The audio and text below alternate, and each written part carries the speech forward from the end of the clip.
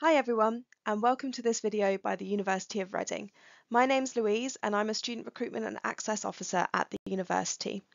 In this video today, we're going to be talking all about the UCAS application process. We're going to cover how to apply to university through UCAS, what your offers might look like, key things to remember, and useful resources for your research.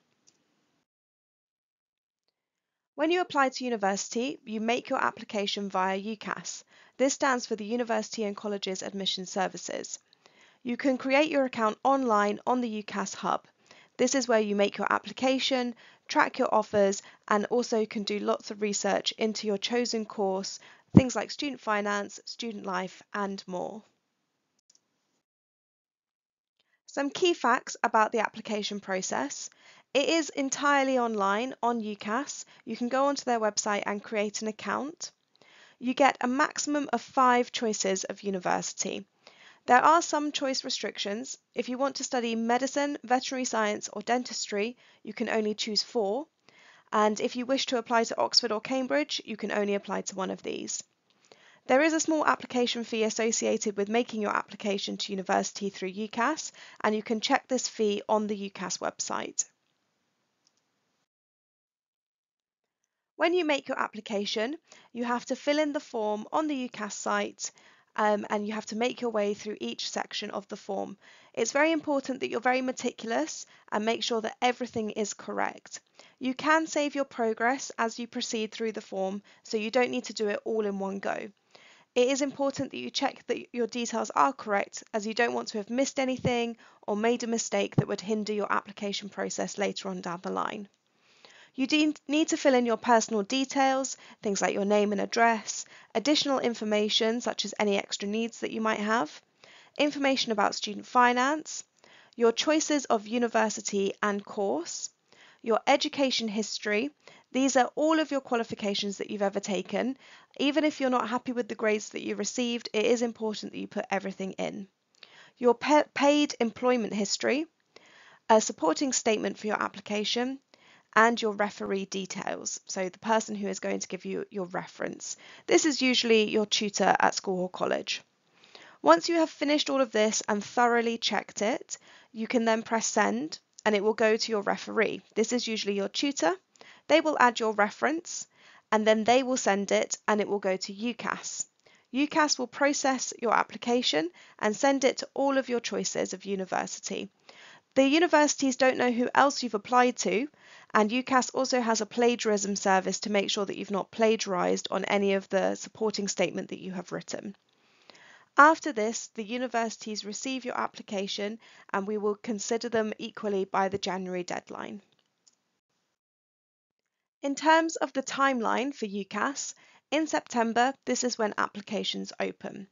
In October, this is the deadline for applications to Oxford, Cambridge, medicine, dentistry, and veterinary science. So if this applies to you, it's really important to remember that you have a sooner deadline. The deadline for most other courses is January. Then the universities will process the applications and you may be invited to interview as part of your application process. You can check on university websites to see whether or not your course interviews. May is the time when the majority of offers are made by universities. May-June time is when you reply to your offers and decide on your firm and insurance choices. So this is where you pick your top choice that you really hope to get into, and that's your firm, and your insurance choice is your backup option if you don't get into your firm. So this is usually lower grade requirements.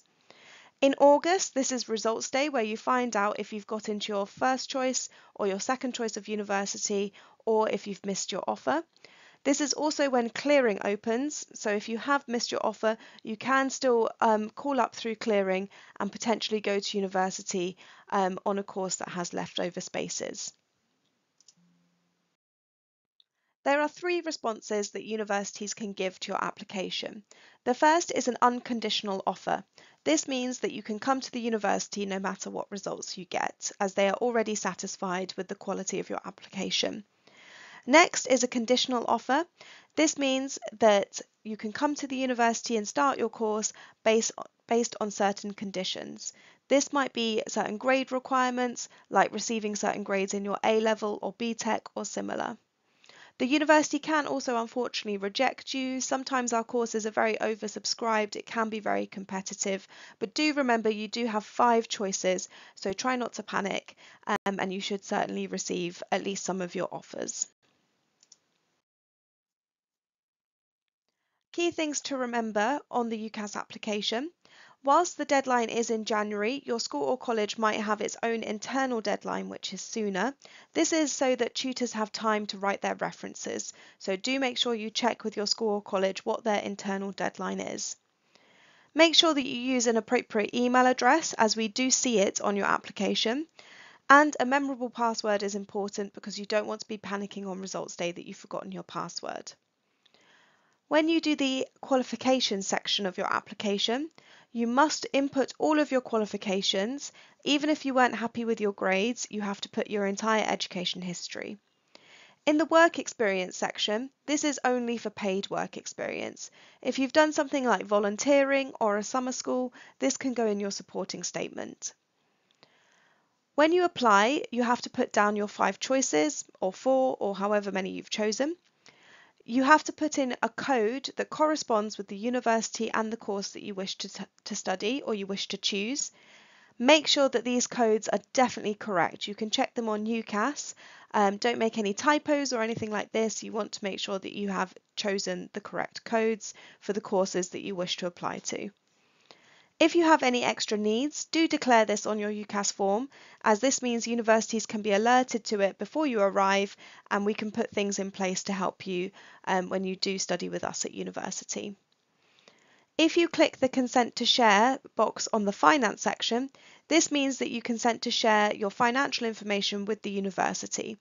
This can be really helpful, as the university will become aware of your financial situation, and you may even be automatically eligible for something like a bursary or a grant, so we do recommend that you do this. When you apply, you also need to input a buzzword if you're applying through your school or college. This means that your application will then go straight to your tutor so they can add their reference. Make sure that you've spelt this correctly and that you check with your school or college what the buzzword is. In order to receive your offer, you may have to do some extra things in addition to your UCAS application. For some courses, there is an admissions test, for example, law and medicine or some specific universities. Some university courses do interview. This is an opportunity for us to get to know you better. Remember to prepare for this, reread your personal statement, as you'll usually be asked questions based on your personal statement. If you've done any extra reading, it might be worth rereading this or revisiting it so that you're prepared for your interview. If you're doing a creative course, you might be asked to do a portfolio. This is a collection of work that you have done. It might be physical items or maybe digital that you send over. It's the best work that you've done, something that you're very proud of, so it is a good idea to start collecting it as soon as possible. You may also be invited for a visit day. This actually has no implication on your offer. This is an opportunity for you to see the university and to have a look around and see if it's the right place for you. It's for the university to convince you to consider them as one of your top choices. Finally, here are some useful resources. So you might want to check the university websites directly for full course information. So it's really important that you're choosing courses that you genuinely are excited to study, and you can check exactly what modules and content they offer on the university website. Our one is www.reading.ac.uk. The UCAS Hub is, of course, where you make your application. This is where you can sign up. You can also use it as a research tool, as it has excellent information about universities, courses, student finance, and more. You can chat to students and staff at universities directly on UniBuddy.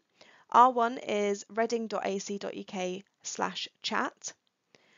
Another excellent way to research universities is to attend open days, taster days, UCAS fairs, and similar.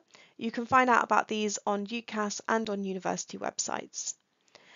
Also, you can check out university prospectuses. These are usually free online on university websites. And universities often have all forms of social media so you can see what they're getting up to and if it seems like the kind of place that you might like to study.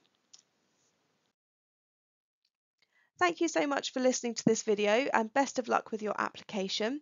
If you have any comments or questions, don't hesitate to get in touch with us at outreach@reading.ac.uk.